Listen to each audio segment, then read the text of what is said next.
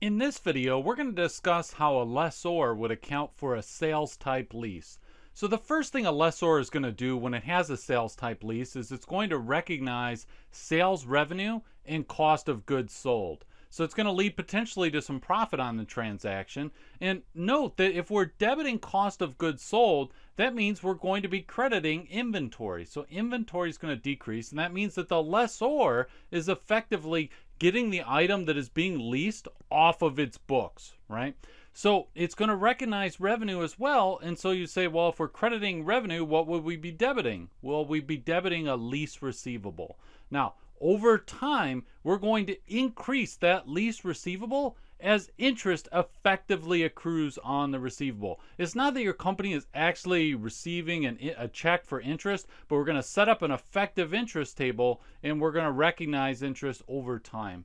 And then the receivable is ultimately going to be reduced when you receive lease payments from the lessee. And at the end of the lease, you're going to be increasing your inventory when you get the leased item back and put it back on your books.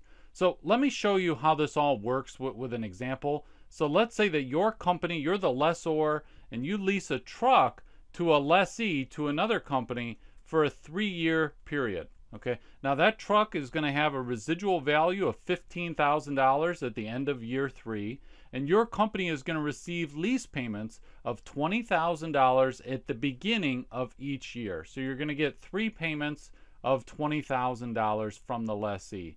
Now, your company's implicit interest rate that we're going to use for the effective interest table is 6%. And so then we could go and we can discount this residual value to the present value. And so it would be $12,594.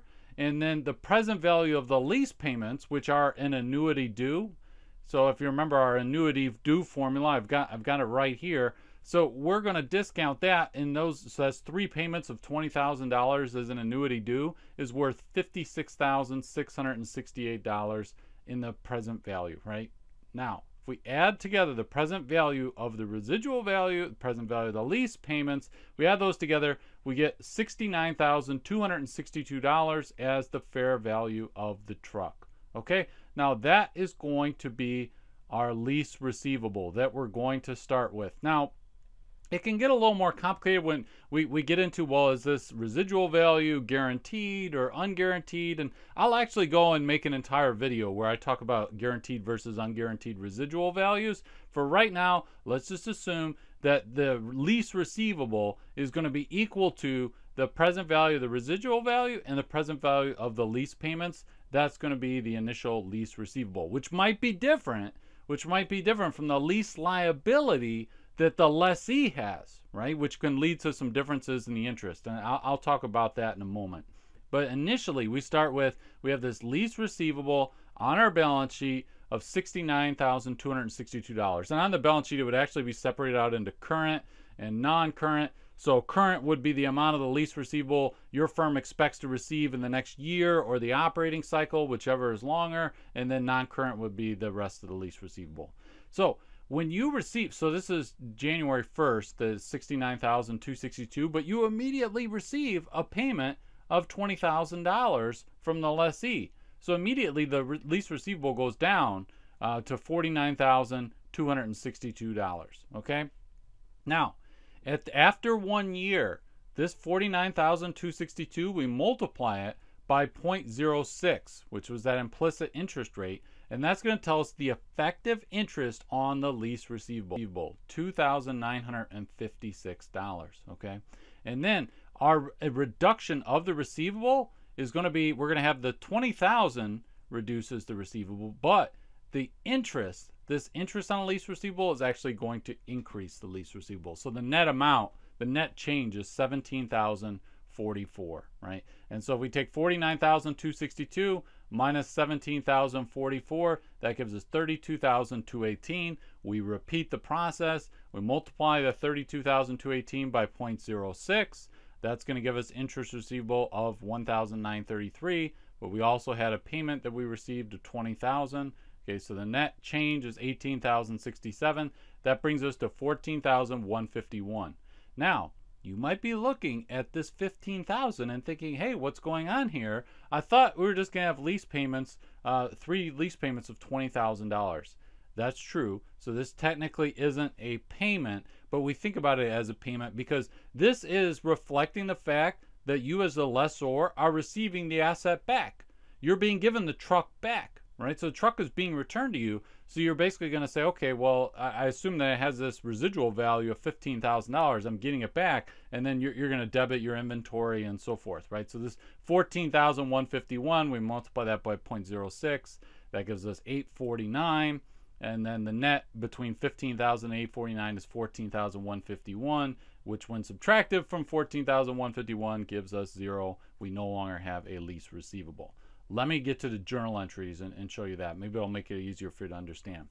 Now, up front, before we receive any money, anything like that, day 1, right? So January 1st, 2017, we debit lease receivable, we credit sales revenue for that $69,262. Okay, again, that's the present value of the lease payments we're going to receive and the present value of the residual value. Now, we also debit cost of goods sold and inventory, debit cost of goods sold credit inventory for $50,000. Where did I get $50,000? I'm just making that number up just to give you an example. But there's no way you calculate the numbers. You just know for the company what was the cost of goods sold of the item. Okay. Now, when you receive the first payment, so this is the first payment that is being received right here.